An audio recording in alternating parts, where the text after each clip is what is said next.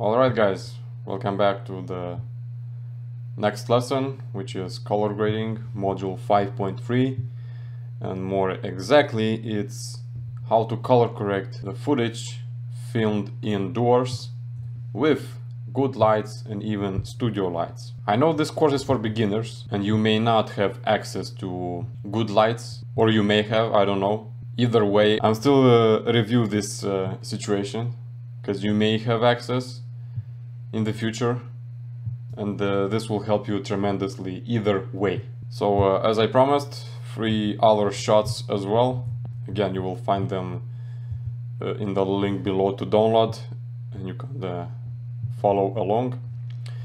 So let's start with this clip. This was an interview I did last year to my friend. He's a photographer. We filmed in his house.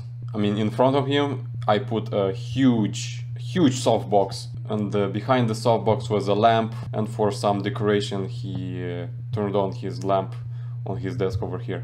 Now, simple as usual, going to color page, we have 3 tabs over here.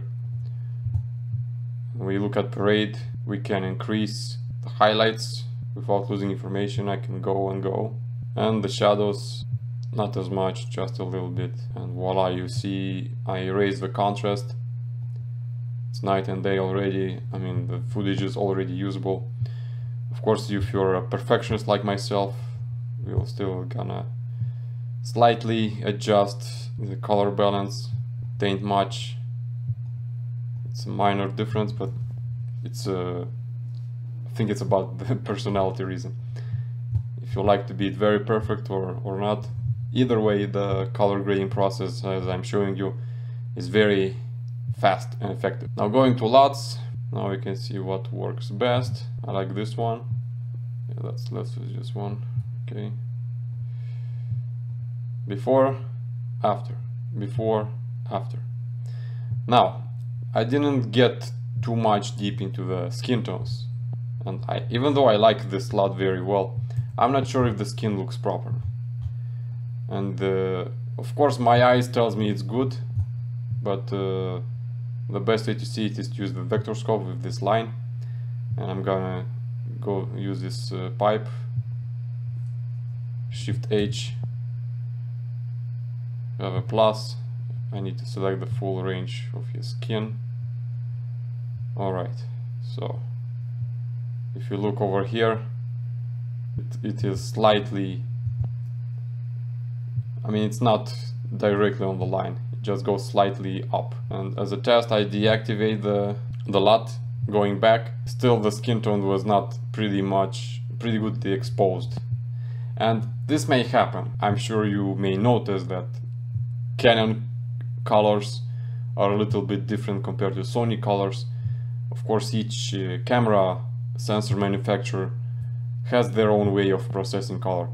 And in his room, in this situation, with the lights I used, the skin tones are a little bit off. So we need to have, we need to use these filters to make it more fine-tuned. Before that, I want to select only the skin. Thankfully, the beard was not selected. So we're gonna roll and see. Okay. No, I don't need the eyes. Okay, that's pretty good.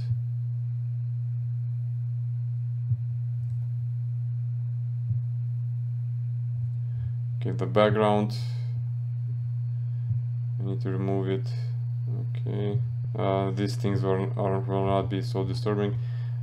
I'm curious also that the shortcut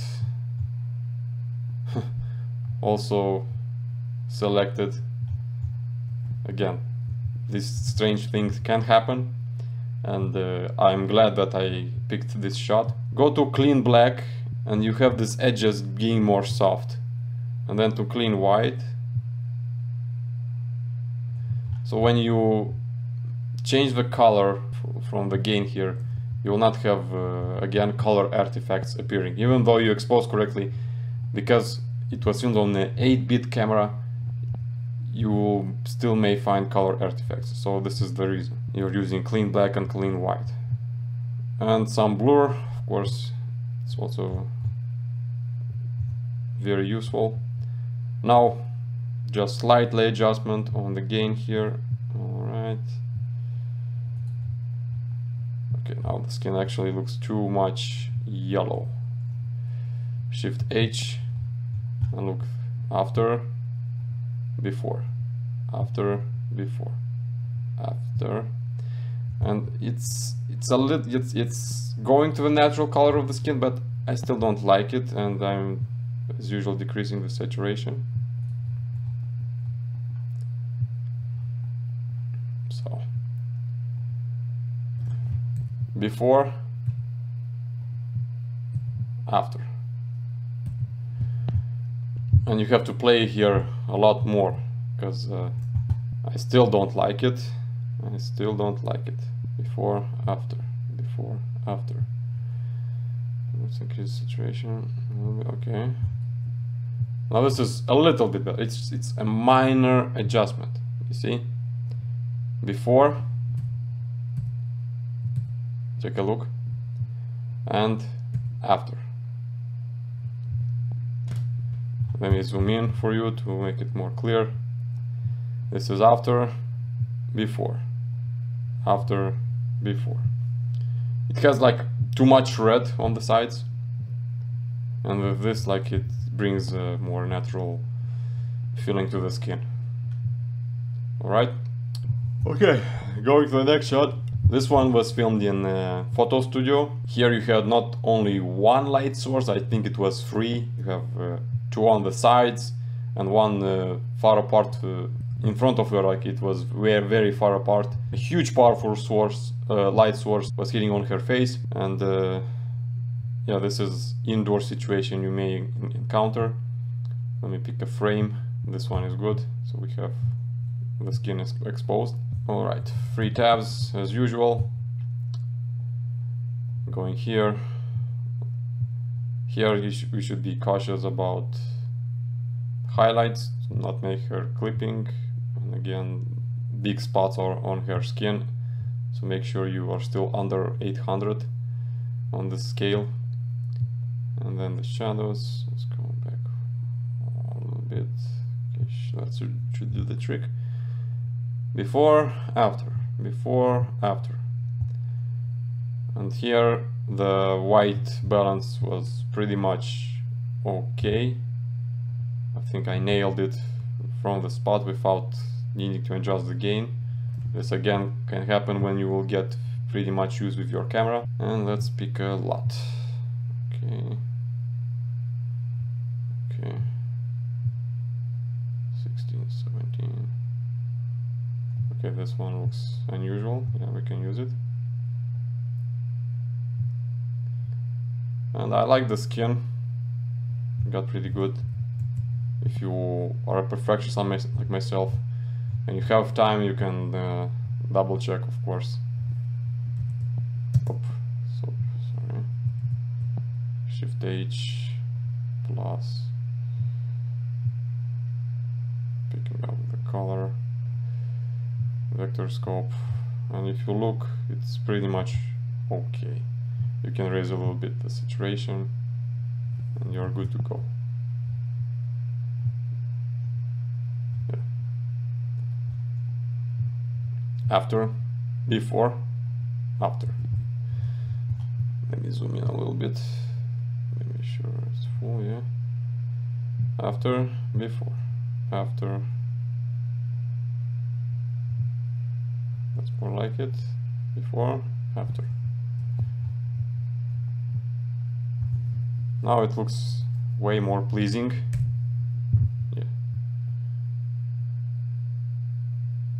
No color artifacts, skin is exposed, the LUT is doing its job. Now let's go to the next shot. This was another photo shoot. I picked up this shot because you have some lights here in the casino, but they're not so powerful. So we use this huge light source with a softbox, which is again, it was during the night, it was indoor.